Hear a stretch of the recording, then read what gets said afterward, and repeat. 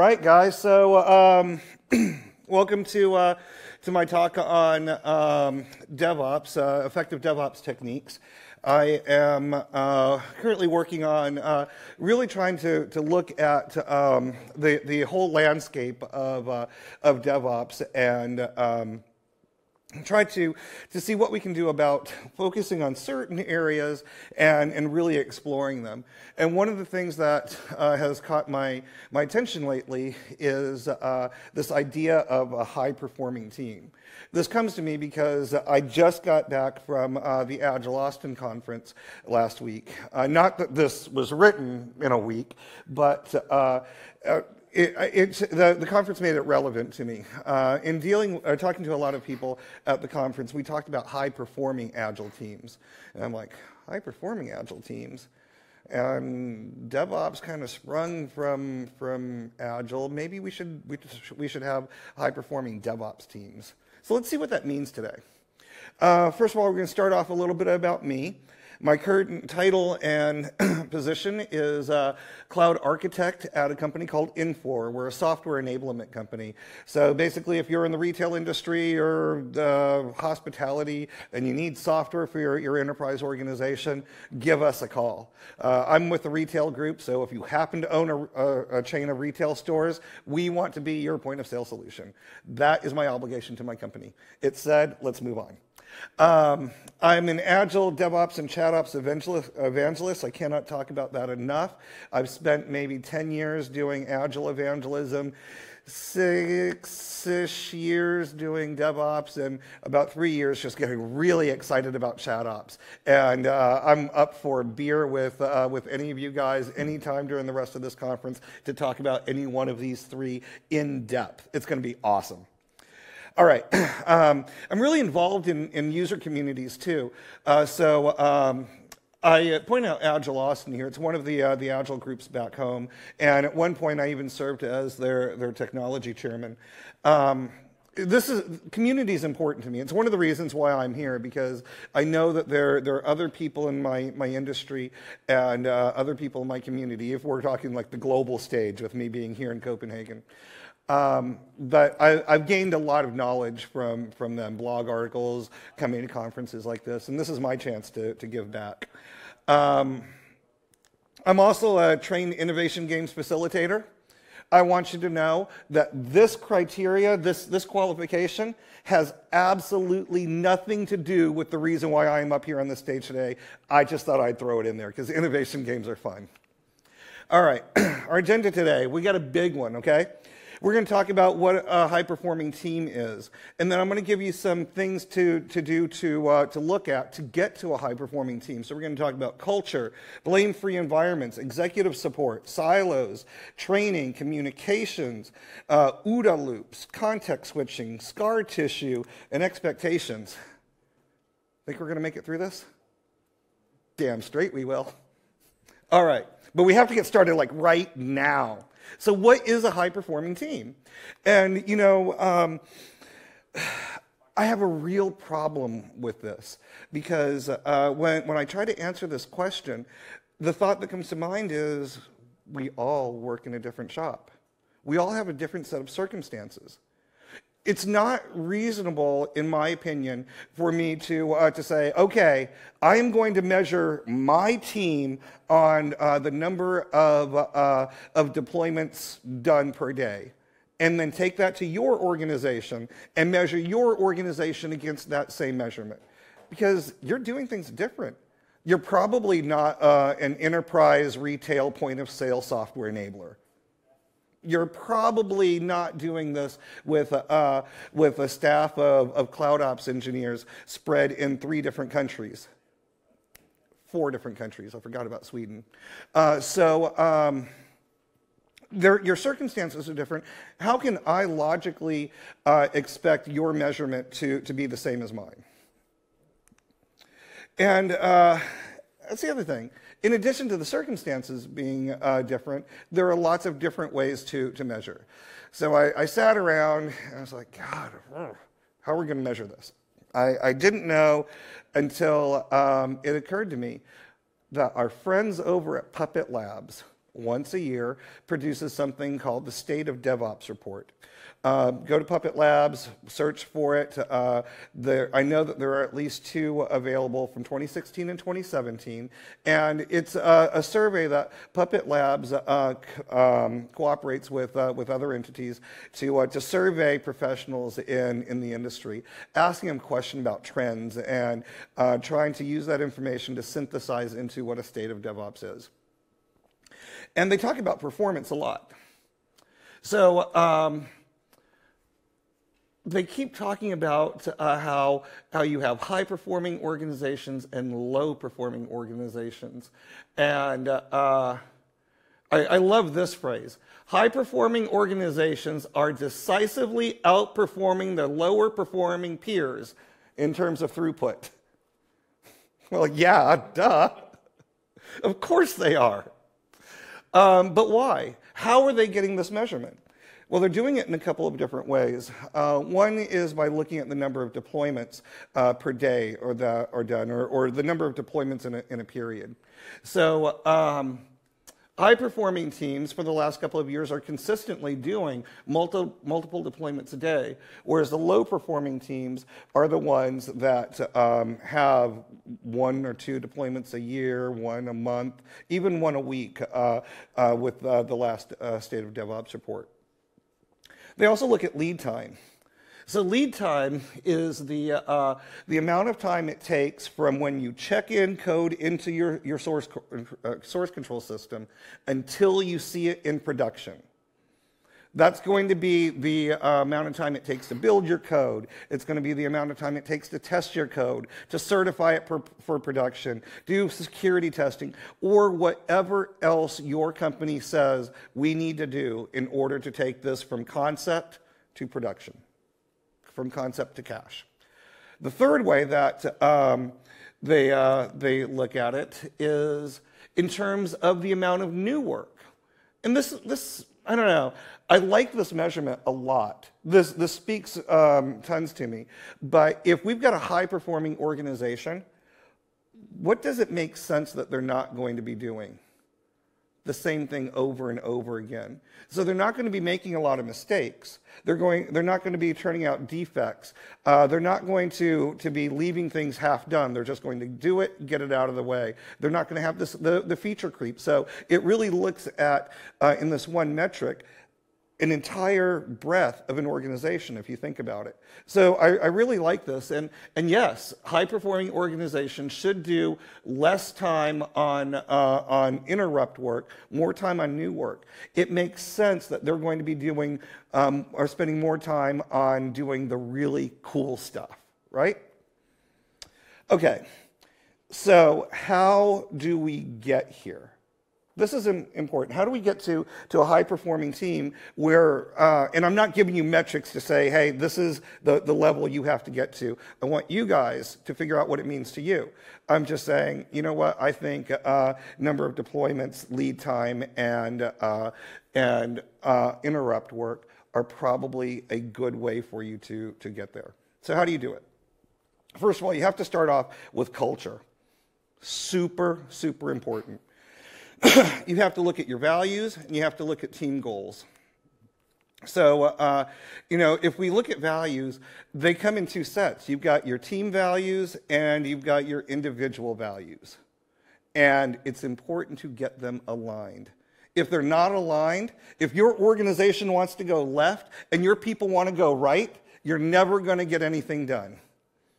And you have to define them. You have to make sure that the people who are in your organization are going to help you live up to your team values. And if not, you have to try to coach that out, or given a very, very, very worst case scenario, you might have to vote somebody off the island. But control that value and let those team values and let that direct where the team is going. Make sure that people are aligned to it and it's going to work. But and again, I'm trying to keep this nice and broad and abstract. I am value agnostic right now. You guys can have different values in your organization. If you stick to it, you're going to do well and you're going to get high-performing teams. But it's not enough just to have those values. You have to live them, and I mean really live them. Zappos is a great example. They've got 10 core values for their organization. And you can find them published in Tony Hsieh's book, Delivering Happiness, and outlined in great detail there. But their onboarding process deals with a training period, and people are brought on board for some long time. I want to say it's like a month or 2 months, something to that effect. Paid the entire time. All they're doing is training for the position they're going to get. I'm sorry, they're training for the position they've already been accepted to fill. And then somewhere along the way, they are told, you guys like it here?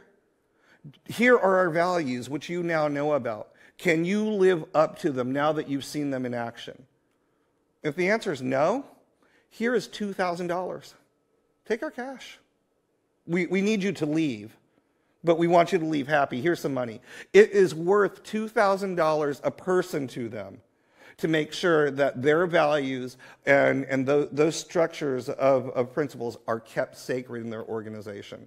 So I don't know how you guys are going to do that, but find a way to live those values. There are some good techniques out there. Work it into the conversation every day. If you've got 5 values, well, every day during your work week, have a conversation about a different one of those. If you can, using a ticking system, maybe Jira, how about some acceptance criteria on each of those tickets for your values? How does this ticket, this amount of work, lead up to and honor those values? So there are techniques. Probably your best bet is to Google corporate culture, corporate values to get them. As far as team goals go and culture as well, I want you to focus on blame-free environments. This is important. Okay, you want blame-free environments because blame wastes time. I personally do not have enough time to sit around and blame another person in my team or in my organization for why something's gone wrong. Because all the while that I'm telling somebody that you messed up, my problem is not getting solved. Plus, it makes people defensive. If I'm going to go and get aggressive and start blaming other people are going to start feeling stressed. They're going to feel defensive. They may lash out. There will be negative impacts for it, and it absolutely certainly doesn't encourage people to go and take a risk. Oh, I can't take a risk on trying to make something better because I might get blamed for breaking something. Get rid of that. There's a couple of ways that I would like you to look at getting rid of a blaming environment, to make it a safe space, if you will. My favorite is the retrospective prime directive. I'm sure we're all good DevOps and Agile people in here. We're doing periodic retrospectives, right? I didn't even need to ask you to raise your hands. I just knew that. You guys are awesome. All right, so start every one with this statement. Regardless of what we discover, we understand and truly believe that everyone did the best job they could, given what they knew at the time, their skills and abilities, the resources available, and the situation at hand.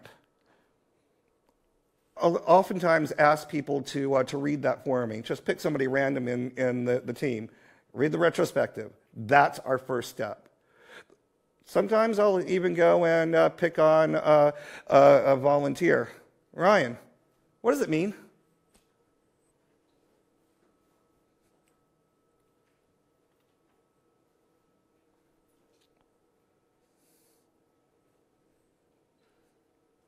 And you just sit and you wait.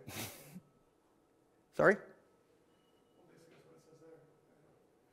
It means that people are doing their best. That it means that you do not have any saboteurs on your team. And sometimes, quite honestly, I have no other way to say this, shit happens. And if shit happens, it's not anybody's fault. Not that they're trying to. Yes, sir? It also means that you don't believe in that you can improve by punishing people. Yes. Yes. Well, basically, the way I think and the way we promote it is that people Exactly, and it sets a positive tone too. If you come in to a meeting and you want to blame somebody, you're setting a negative tone. You are going to find somebody to blame for some problem. If you come in there expecting that you can't do that, expecting to work towards something positive, you're going to be looking for solutions. So set the right tone and lead those retros. Eliminate failure from your vocabulary. Replace it with learning. Great quotation from Linda Rising at Continuous Lifecycle London 2 weeks ago. She did a great keynote, and this struck me. I was like, that's exactly what it is. Failure is not a chance for you to blame somebody. It's a chance for the team to learn.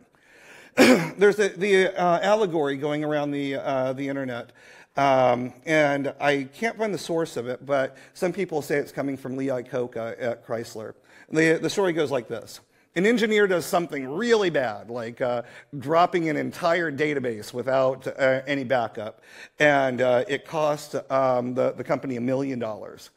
And he's heartbroken and dejected, and the CEO's asking him about this. So he tells the CEO, don't worry.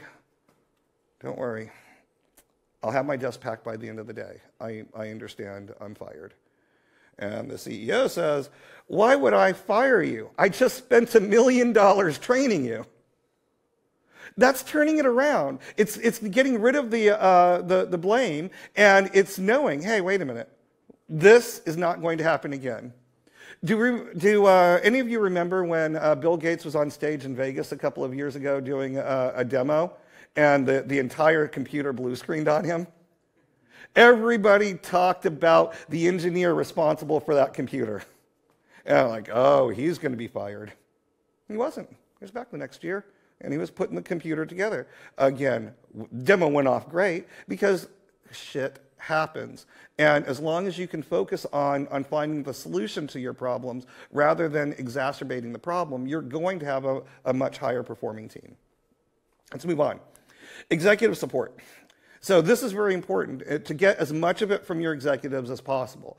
And it can come in different forms and fashions. Investment, compensation, empowerment. We'll talk about investment first. By this, I mean investing in people, making sure that they've got their tools, their services, making sure that they've got time. Make sure they've got time. It's one of the most powerful resources they can have. Don't give people stupid deadlines, incredibly short, unreasonable deadlines, because the only thing that you should expect at that point is an unreasonably unfit product. Let people do it right because they want to take pride in their work. So give them all the things they need. You have to invest into them financially. You have to invest into them emotionally. That's important. Also invest in their training. Because as the allegory goes, the CFO says, what if we train all of our people and they leave? And the wizened CEO says, what if we don't? And they stay.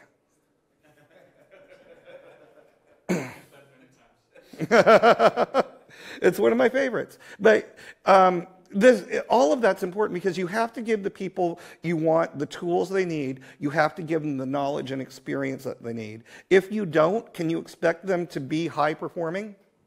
Not at all. Compensation.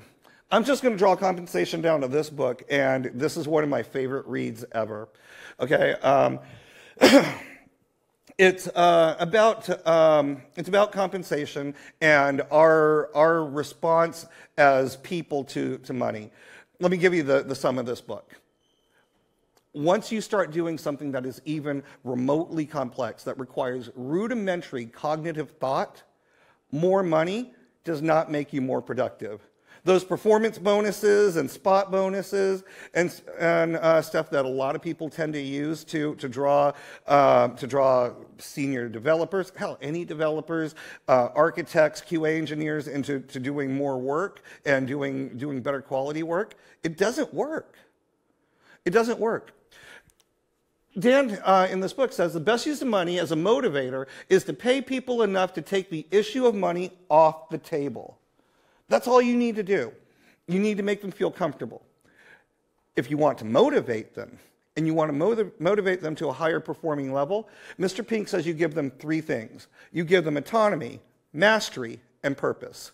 You give them the ability to self-direct themselves. You don't micromanage them. You let them decide, where do I need to be? How do I need to do the work? You give them mastery. You give them that ability to go and make themselves better on a day-to-day basis. And you can do that by just giving them autonomy or time or opportunities to do it. You can give it to them by investing money into their training. So, finally, you give them purpose. You tell them exactly why they are there. And it's not, you are here because you're writing code that's taking data from a database and putting it on a web page, and then you're going to take data from a web page and put it back into a database. That's not why they're here.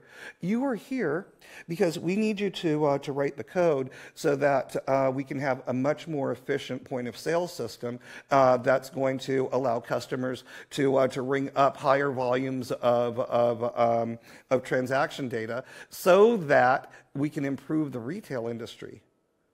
So that we can go and write medical software that is much faster and more reliable so that we can save lives.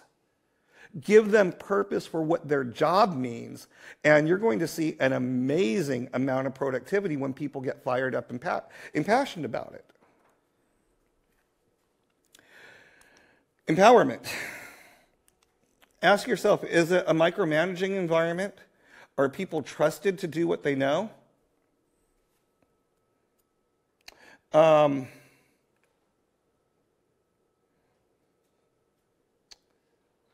You can look at empowerment and tie some of these values together, some of these ideas. This idea of being safe and being empowering and providing autonomy, mastery, and purpose. Look at the words of Lee Iacocca.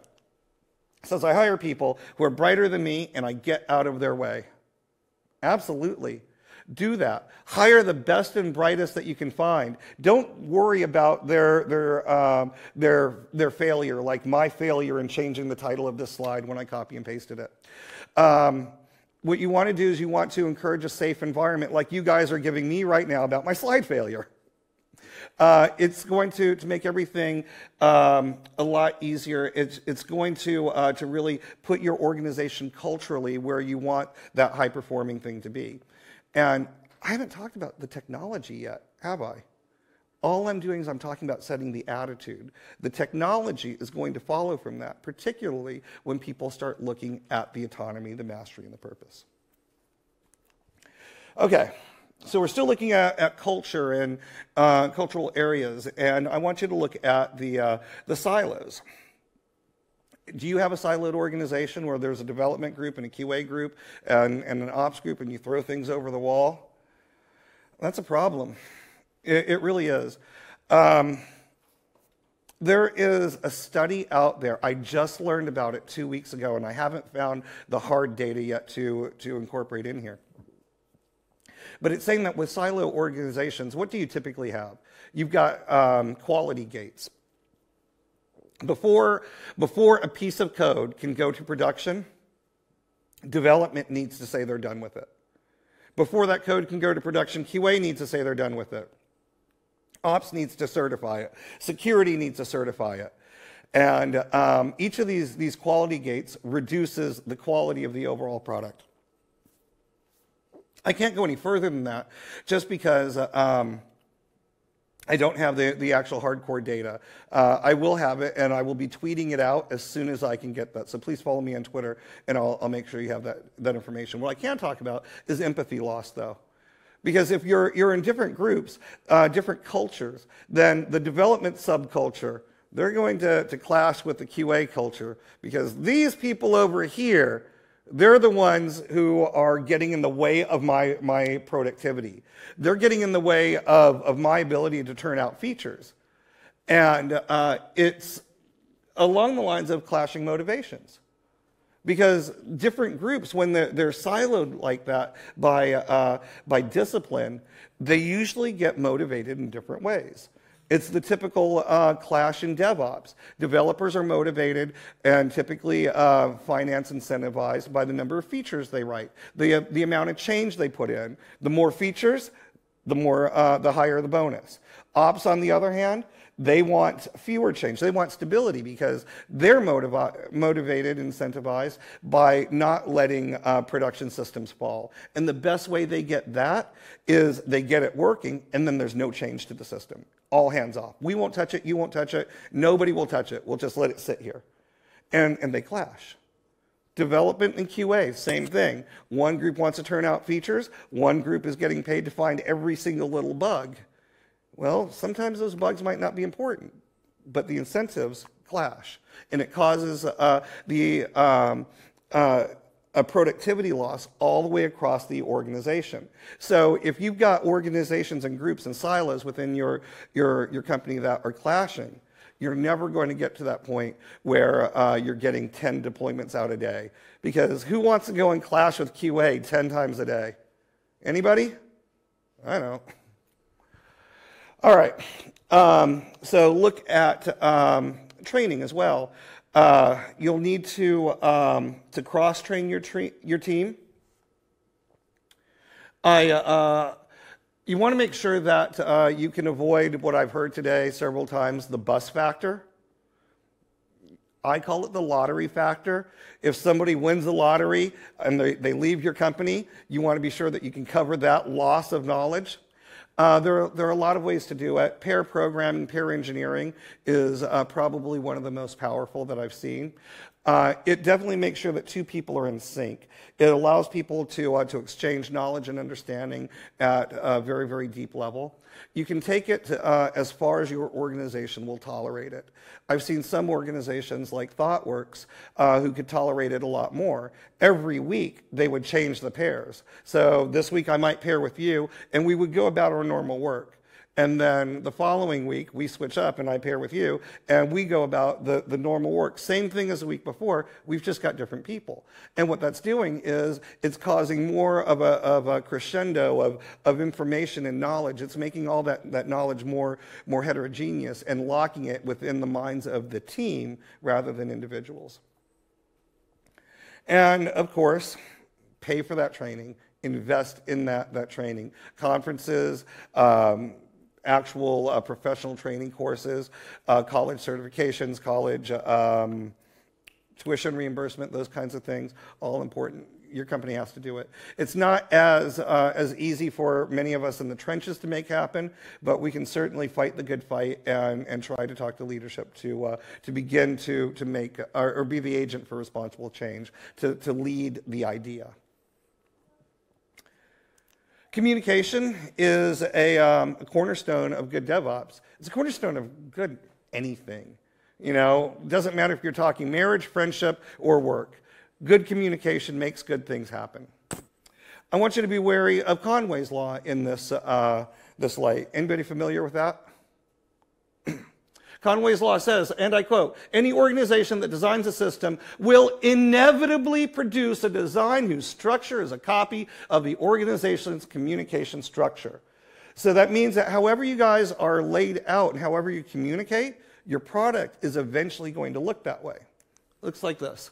So if I've got 4 offices, Tokyo, Austin, New York, and London, and eventually what could happen is I could see different components of my application isolated in those particular areas. What does this do to my organization and my ability to be performant? Well, if I've got the Tokyo office that's experiencing problems with user management, and the effect is going to be on the authentication of the people in the London office, one of those 2 offices is going to be screwed. When one of those offices runs into a problem, the other one's going to be asleep. This could be with anything in your organization. It could be down to the code level. It could be at the component level. Make sure that your communication is good and you're not suffering from ill effects like Conway's Law. Next, I want to talk to you about this gentleman. His name is Colonel John Boyd. His nickname is 42nd Boyd. He's a colonel in the U.S. Air Force. There he was. He's retired now. And he's got the standing bet that goes like this. He's a pilot, by the way, a fighter pilot.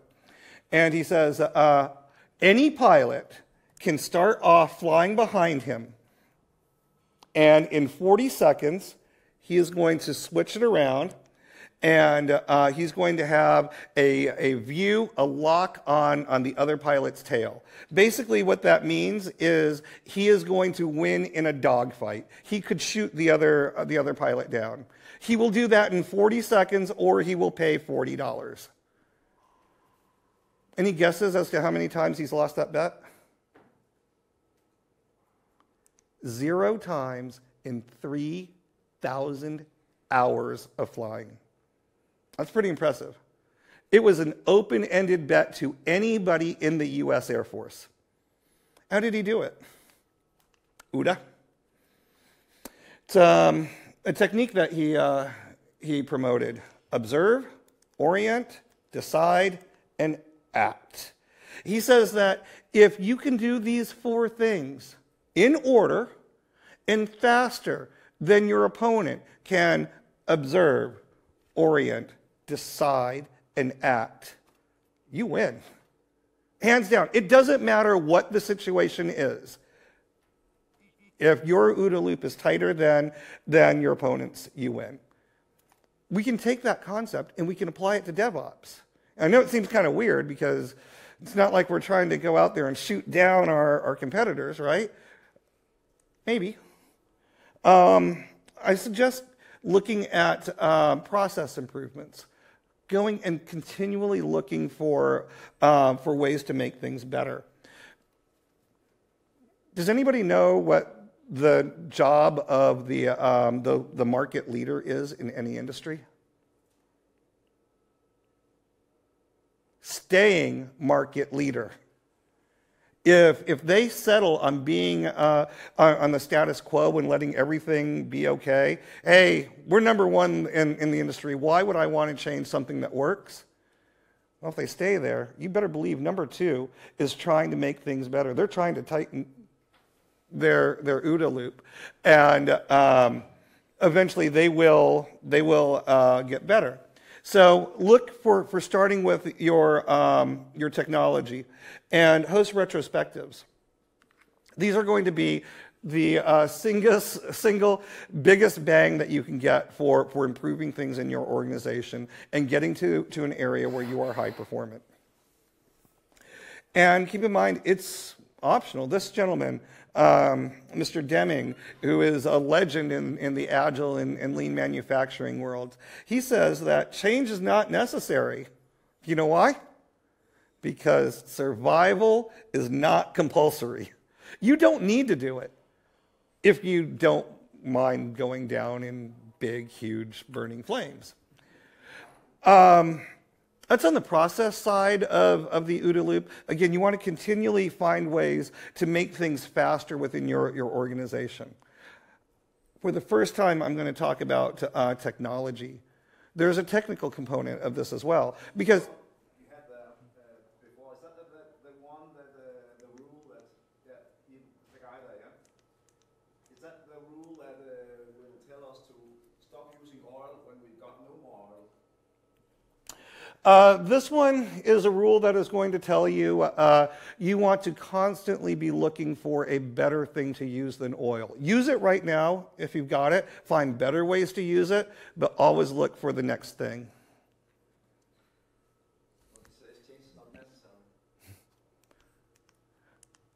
Changes is not necessary as long as you don't mind failing. If you want to fail, you don't have to change. If you want to succeed and you want to survive, you have to change. Those two go together. I just broke them up into 2 bullets.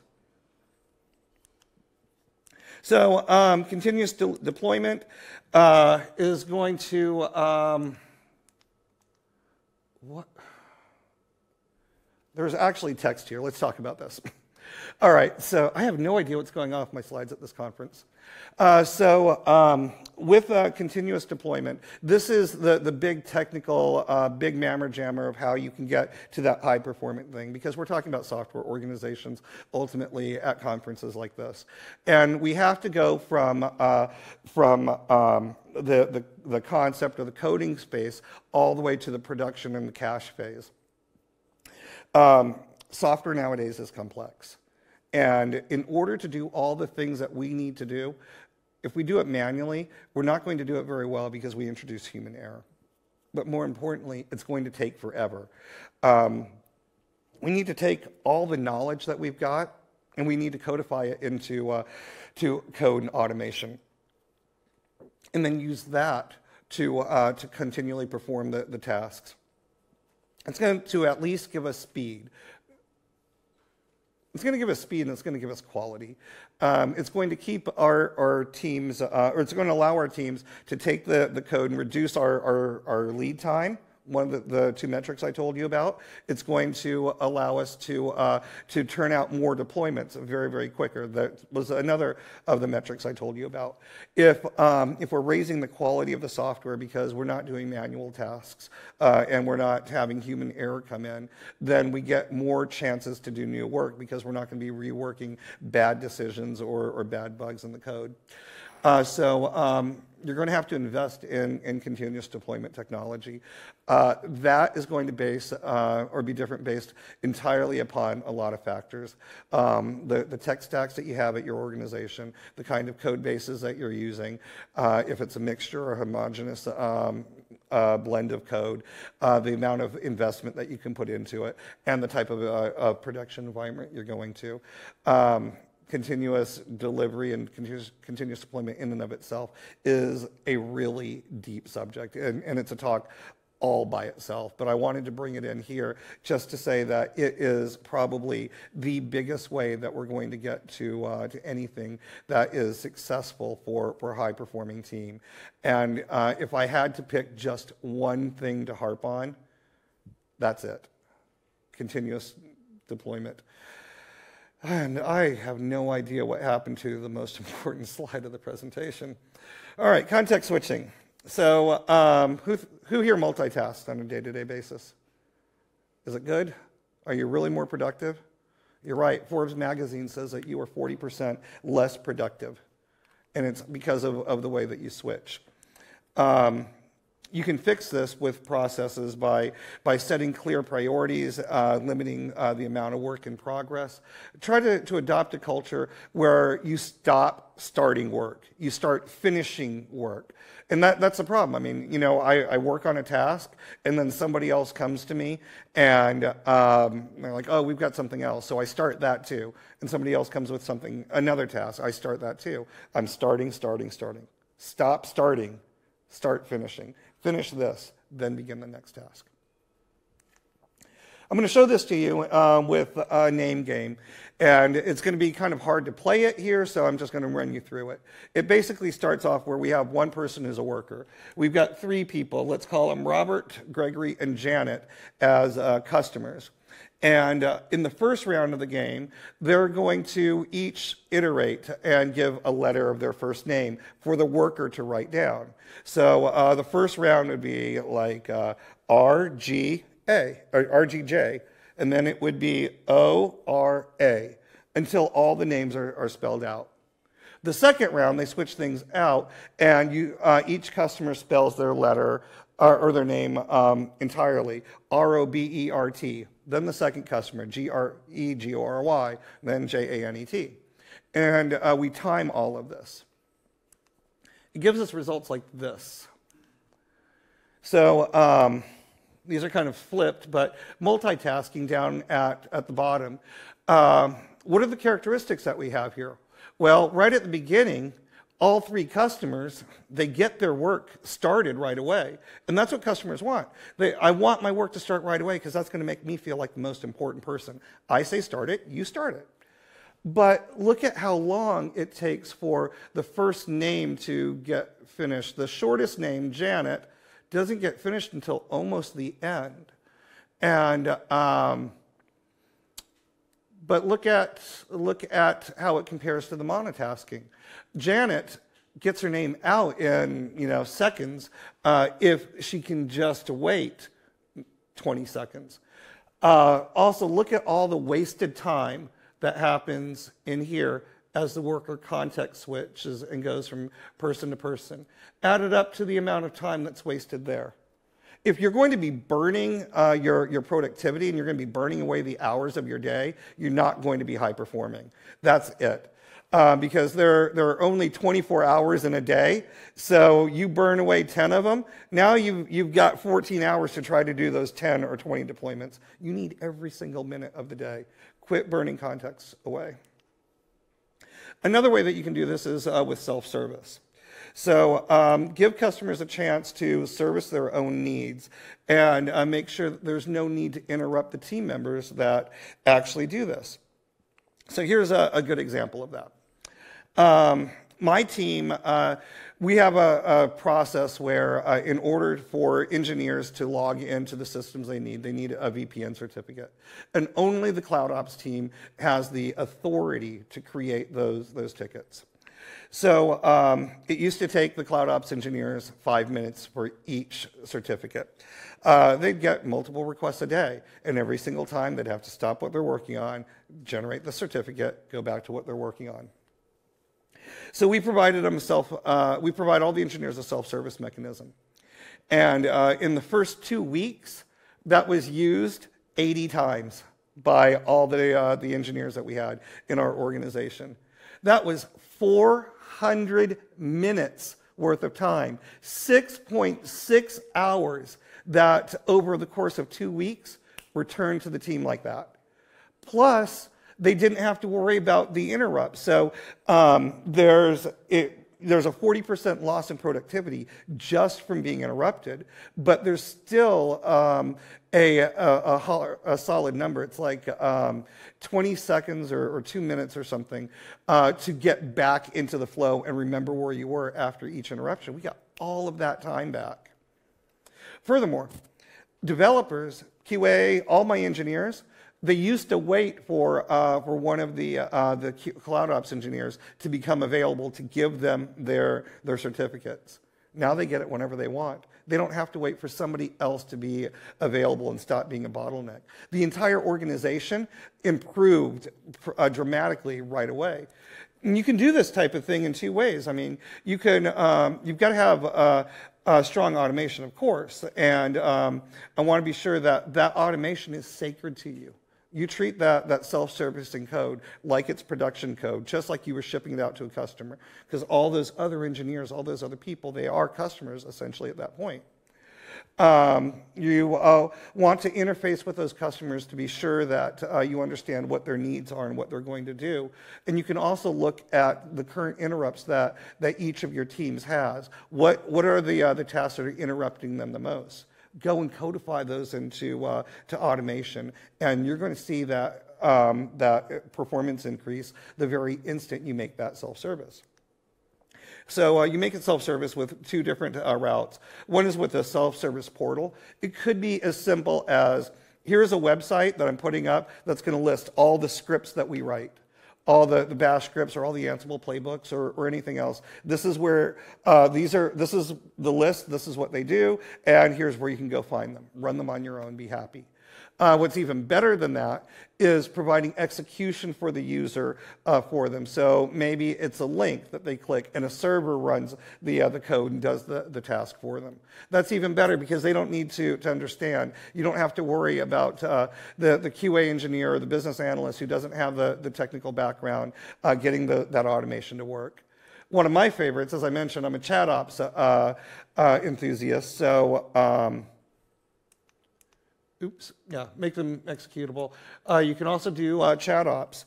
Create the automation into to bots, and then have them execute the software and the automation through your chat software, whether it's Slack or HipChat or Campfire. And what's great about this is not only is it going to give you that self-service for actually executing things, the chat rooms give you history of the usage. So now when you're bringing more people on board, to train them, you've got a recorded history of how people are actually using the commands and what's happening out of it. When you get somebody else that says, oh, I need my VPN certificate, I can just say, oh, you need to go over to the bot's chat room, and you'll see that there's commands there. It shouldn't be hard to figure out. And then I'm back doing what I want. So look at a lot of the soft benefits in terms of how you can get information across with the various tools and technologies you use. Getting towards the end, I want to talk about scar tissue. So I'm sure we're all familiar. We probably all have our own scars, right? What are characteristics of the scars? Well, they can be unsightly. They can... Some of them can actually interfere with the function of our body.